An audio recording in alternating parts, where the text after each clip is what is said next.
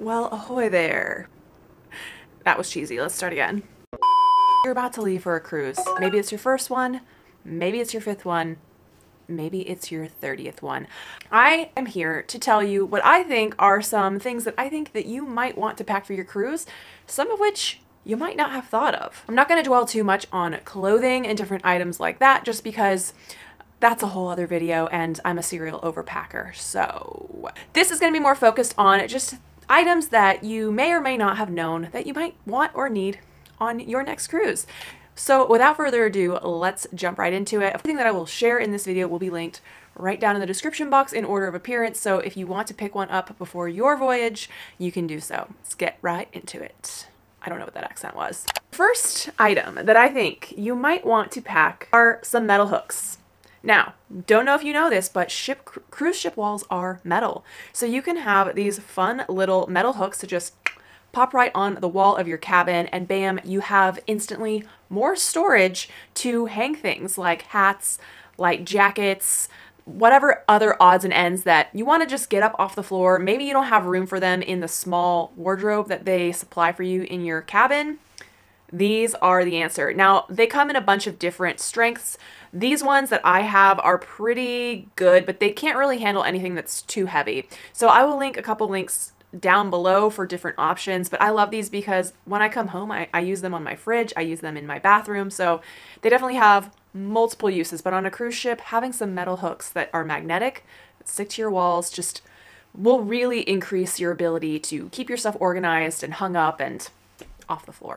It goes without saying that when you're at sea, you could get seasick. And so one thing that you definitely don't want to leave your home and get on a cruise ship without is just something to make sure that if you do get seasick, you have measures in place to mitigate that. So there's 3 different things that you can go with. First are these sea bands. They're basically they're little bracelets that you pop onto both wrists. These little plastic pieces in the bracelet are supposed to hit at a certain pressure point on your wrist, and that is supposed to help with seasickness. I've tried these before and they work pretty well in my experience, but I don't always just love to have these on. It's not the cutest. I mean, as far as cuteness goes, these pink camo looking ones are probably as cute as they're gonna get, but still, it can ruin the fit. You know what I mean? So another thing that I'm grabbing for this voyage, which I left in the other room, but these patches that you can put on behind your ear, and then if you need it, you can put it on behind your ear and on your stomach, and they're supposed to help with seasickness, and they're a lot more subtle. You don't really notice them as much as you would these bands. So if you want something that's not going to ruin your outfit or just look kind of like the patches may be the way to go, and hopefully those work really well. I've heard great things about them. I've just never personally used them myself. You can also go with good old-fashioned Dramamine or motion sickness relief supplements.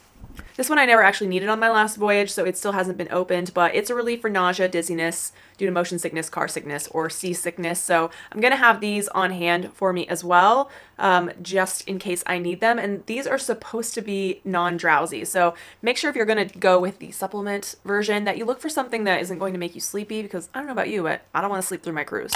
The next thing you might need for something that ails you might not be seasickness, but a hangover. I mean, been there, done that. It's a cruise. You're going to be having a good time if you're a person who drinks. So naturally, you may have a hangover, and nothing is worse than having a hangover on your vacation. So a couple things you can do. I grabbed these little triple hydration packets. This is just the Walgreens brand for liquid IV. Save a couple bucks. I'm sure it's probably the same thing. But these are great because they hydrate you a lot faster than just a glass of water will, so that you can get yourself onto the pathway back to being your 100% self on vacation. They have different flavors. This is the lemon lime flavor. They're really easy. You just take them, open up the packet, drop it into your water, let it dissolve, and drink it. And you can get back to living your life, hopefully hangover free. The other thing that I think is really interesting that I've tried are these morning recovery little bottles. So these are from More Labs, and you're supposed to drink this before you go to bed on the night that you were drinking. So the thing about this is usually if I've drank enough that I'm going to have a hangover, I'm not really thinking about doing something you know, to help myself the next day by the time I go to bed. Let's be honest. So if you can manage to drink one of these and remember to do it, they're helpful. It has helped when I have tried it. These are great. They say to consume while drinking or up to 1 hour after your last drink. Engineered to help you bounce back after drinking with liver boosting DHM, electrolytes, vitamin B complex, milk thistle, and more to support your body. One thing you definitely don't want to leave without when you go on a cruise is sunscreen. Now, this is not sponsored, but Supergoop is me and my husband's favorite sunscreen brand for our face. I always use a different sunscreen on my face than my body. I'm sure I'm not alone in that.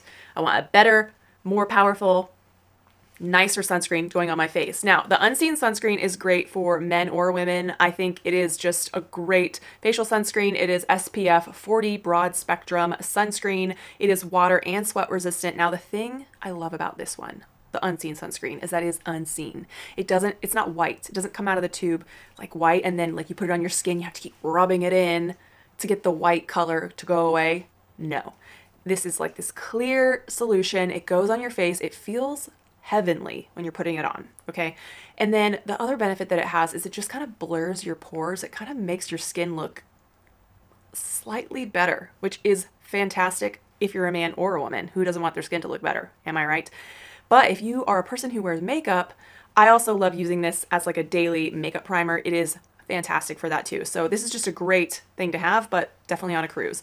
Now, I recently tried their Glow Screen, which is a different formulation. It's also broad spectrum SPF 40, but instead of it being like a matte finish when you put it on, this one is like glowy. This one is meant to sort of make your skin look, you know, dewy and glowy. Yeah, there we go. Definitely has a different consistency, so it depends on what you want. In the summertime, sometimes I like to use this because I want to have that like glowy summer glow look, and that's what this will give you. For the body, my husband is a little bit bougier than me when it comes to products sometimes, believe it or not, but he loves this Hamptons Sun SPF 50 continuous mist sunscreen. So this is great for the rest of you, right? And what's great about this one is it's reef safe, which don't know if you know this, but a lot of sunscreens out there are not good for our coral reefs, and it's going to be pretty bad if all the coral reefs die. So if you can splurge on a nicer sunscreen that is reef safe, that is great to do if it's within your budget to do so. But this is a little bit pricier sunscreen, but it's really nice. It goes on super nice. It doesn't have like that weird sunscreen smell, which is a huge bonus. And it's broad spectrum SPF. It is oxybenzone and octinoxate free, and it's water resistant for up to 80 minutes. So a little bit of a splurge, but a really good high quality sunscreen right here. The last thing that I'm going to say about sunscreen is mostly for the ladies when you have makeup on. Of course, when you put your sunscreen on before your makeup, we all know that doesn't technically last all day. So it's good to have something on hand to reapply your face sunscreen without ruining your beat. You know what I mean?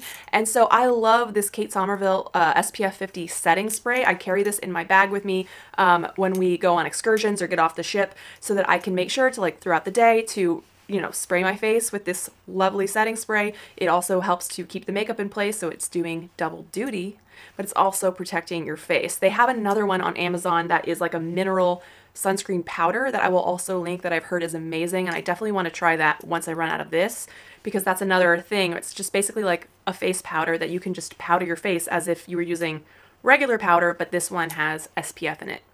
So it's really, really important to keep reapplying your sunscreen as the day goes on, especially on your face, because this is the moneymaker, you know what I mean? Another thing you might want to bring with you is aloe vera, because inevitably sometimes sunburns can happen and they're very uncomfortable. So having aloe to sort of soothe your irritated skin after a sunburn is something that you may really be thankful that you remember to bring on your cruise. So something to think about if you are a little bit more prone to sunburns. So this one's a fun one, more for if you're going somewhere tropical, you know, you're going to be in the water, or going maybe on some snorkeling excursions or excursions that involve being on a boat, an underwater housing for your smartphone. So this is from Amazon. It was about $60, I want to say, and I've used this several times. I used it when we went to the Florida Keys last spring for a snorkeling excursion, and it is fantastic. So it's a completely sealed, watertight housing for your smartphone so that you can take pictures and videos underwater, which I know could be very important to some people, especially me, because you know, you want to share all the fun aspects of your vacation on social media and various places, and underwater pictures are pretty cool. So you basically lock your phone up into this housing. It comes with like a little pry apart tool that you have to use to open it. Otherwise, like, you literally cannot open it with your fingers. It will not. So it's partially closed, so I'm gonna leave it that way, but it basically splits in half. You put your phone in there, the camera side goes here, and then you've got a wrist strap so that you can attach it to your wrist to make sure that you don't lose your phone in the water. And then it also has this camera shutter button up here that's supposed to release your camera, but this actually, you can use your phone completely while it's in here. Like, you can still touch things and it will still function, which is really cool. So something to think about if you are into, you know, capturing every aspect of your trip. I also would recommend some of these phone cases that you can get a lot more cheaply. They're just better for if you're going to be around water and you want to make sure that your water doesn't get on your phone. Like, if you are going out on a smaller boat to go do an excursion, they're great to sort of just protect your phone while you're in those activities to make sure that, you know, nothing bad happens. So I will link those also because I think those are really great too. Not necessarily for taking pictures in, because I don't think the picture quality would be very good in those. More just like a protection aspect for like when you're on the boat or around the pool, on the beach, etc. I always recommend to bring a water bottle, your own refillable water bottle, when you go on a cruise, so that you can just fill up your water bottle and keep hydrated while you're on the ship. But taking it a step further, the collapsible water bottle. So Nate, my husband, discovered this last year when we went on our Virgin Voyages cruise in the Mediterranean and bought this. And this is so clutch. So there's so many different collapsible water bottles out there that are fantastic. But this one is good because, you know, once it is finished, instead of having to carry around like a clunky water bottle for the rest of the day until you find water again, you can just roll it up, stick a rubber band around it, and it's so much more compact and less annoying to have to carry around after it's empty. It also comes with this little clip, so you can clip it to your bag, clip it to your belt loop, whatever, so that you can be hands-free with it, and it's great. It doesn't fit a whole lot of water, but we found it was just perfect amount for when we were out doing excursions. You know, a lot of times you can find places to refill your water, so really handy to have, super easy and hassle-free to deal with it. This might be a little bit more of a niche thing, but maybe one of these little wine tumblers. I'm definitely going to bring this for when we're in our cabin. You are allowed on most cruises to bring 2 bottles of wine per cabin. So instead of using the water glasses that they give you in the room to drink water out of and pour wine in them, probably going to bring this just to be able to enjoy my wine and keep my water glass clean so I can use that for drinking water. Now, this is something you may not think of, but if you're someone who is prone to being warm a lot, you might consider bringing a small portable fan for your cabin. I don't know, depending on where you're going, it could get warm. Maybe the air conditioning in your room doesn't really work to your personal liking. It never hurts to have a fan. This one is fabulous because it is a wireless fan and you can recharge it via the USB-C port it has on the back. And it's easy to carry around, it's pretty compact, and it's pretty powerful for how big it is. I also would recommend, especially if you're going somewhere like super humid and hot, maybe one of those like neck fans that goes around the back of your neck. It's like your own personal little fan. I've seen people wear them before. I don't have one personally, but I'll link one because I think that could also be a fantastic option if you're just somebody who gets hot easily. You know, just trying to make yourself as comfortable as possible, especially when you're going somewhere hot and humid, is so key. We got to talk about it. The bathroom in your cabin can get kind of gross when you're sharing with somebody. Everybody goes number 2. It's a fact of life, and sometimes it doesn't smell very good. So bringing along some poopery for your cabin bathroom is probably a smart thing to do so that, you know, keeps things a little bit more comfortable, a little bit less stinky when you're living in such tight quarters with another person. I know. I personally, me and my husband have separate bathrooms in our home. So when we're on a cruise, having the same bathroom that's very small, that's literally so close to just the cabin living space, is a lot. And this comes in handy. So, you know, kind of gross, but let's be realistic. Nobody wants to smell that. So this will help with that unpleasantness. I also highly recommend when you go on a cruise to have a hanging toiletry case. I mean, I think these are great for traveling in general. This one is my husband's that he got from AER last year, so I'm going to show his because mine is like not available anymore, but I'll link tons of fun options for this that are, you know, more masculine to more cute and feminine in the description box. But basically the premise is it has a hook that you can hang from your bathroom cabin door and some pockets to keep everything organized. And when you're done, it just zips up and goes into your suitcase. This is just not only good for a cruise, but anywhere you could go because, again, you can hang this in your hotel bathroom when you travel. It still gives the same purpose. But especially on a cruise when bathroom space is pretty small, your counter space is very limited, it's really good to just keep as much stuff off your bathroom counter space as possible to make it feel less cluttered. And these are great for that because you can keep most of your, you know, products here rather than, you know, having them crowd your bathroom space. All of mine are charging right now because we're leaving tomorrow, but definitely recommend having a portable phone charger with you. When you're walking around on the ship all day, maybe you're out in the port enjoying an excursion or exploring, you're going to be on your phone a lot. I'm guessing. I mean, I know I will be because I'm going to be taking pictures and videos, and that kind of activity on your phone can drain your battery, and it sucks when your battery dies and you don't have any access to charging it. So just carrying a portable charger with you is such a smart thing to do. Even when you're on the ship and they do have like plugs and stuff around, it's just so annoying in my opinion to have to like go to the wall and plug it in. Whereas when you have your own portable phone charger, you can just charge your phone wherever you are on the ship. You don't have to get up from your nice lounge chair and go seek one out. So I think it's just a smart thing to have on any trip that you could go on, but definitely on a cruise because we all know we're gonna be using those cameras a lot and they take up some energy. You can't tell, I'm very pale and I am always trying to protect my face, especially my face, from the sun because we're trying to keep this, you know, flawless as long as possible. So bringing a hat with you on a cruise is something I highly recommend. A wide brim hat that covers your face sufficiently. This one I found on Amazon and I love because you can have your hair pulled up like in a bun on top of your head and still wear this. You could have your hair in a ponytail and still wear this. It doesn't limit you as to your hairstyle essentially. And I also really like that it is pretty wide brim. So, I mean, it's got some good protection for me here, and it also can be adjusted to your head. You can tie the back to sort of fit your own head and secure it that way.